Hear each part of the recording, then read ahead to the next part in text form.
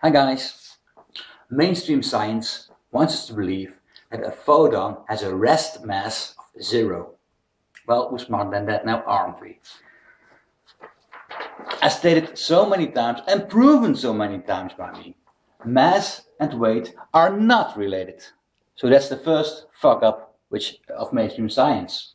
They think mass and weight are related, so they mix them up. They shouldn't. The mass of a spinning nucleon equals the mass of a resting nucleon. That's the first step.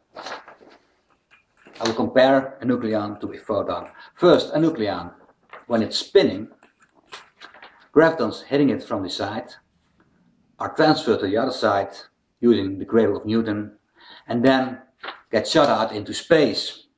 So there's a delta impulse for the graviton, which has a reaction pushing this little mass particle to our planet. So that's, of course, the concept of gravity, as shown before.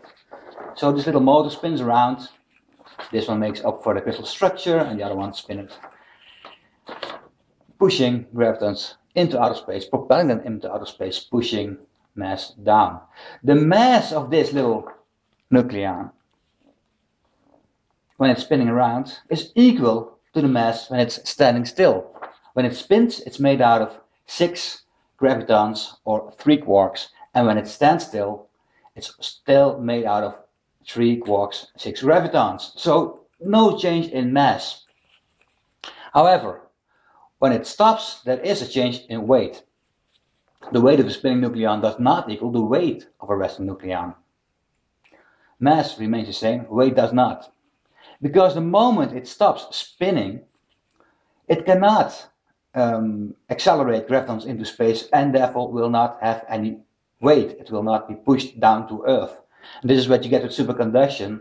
All those little nucleons, by default, get gridlocked. It's a purely mechanical thing, and therefore it will remain hovering because gravity has no influence anymore. The motor is stationary.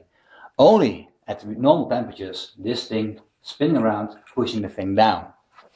There's a slight relationship between temperature and the spin or time. So that's the first half of the story. Spinning nucleon, mass remains the same. 6 little gravitons make it up. So mass is the same, although weight changes. Well, the same happens with a photon. A photon is a quark, and it goes through space like this. It cartwheels through space, so it has 2 movements, forward and an angular momentum. So there's your forward speed and your angular momentum. This thing cartwheels through space.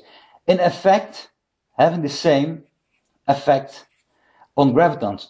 It does accelerate gravitons into outer space, although very slightly. It's not a nice little engine like this. It's far lighter. It has a very high speed of light. This one goes 2 times the speed of light. So, but in effect, it's not that the gravity on a photon is very little. So little gravitational effect when it's spinning around. When it's stationary, there's even 0 gravitational effect. Again, look at these examples of a nucleon. When a nucleon is spinning, there is gravitational effect. When it's not spinning, there is none.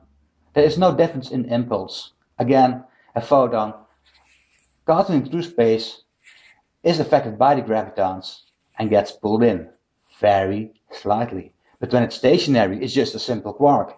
And then the impulse difference between the graviton before hitting and the graviton after hitting is 0. So the mass of this photon before is 2 gravitons. When it is spinning, 2 gravitons. When it's stationary, again 2 gravitons. The rest mass does not change. Don't let them fool you. Rest mass of a photon remains the same. The only thing is the weight differs because it stops spinning.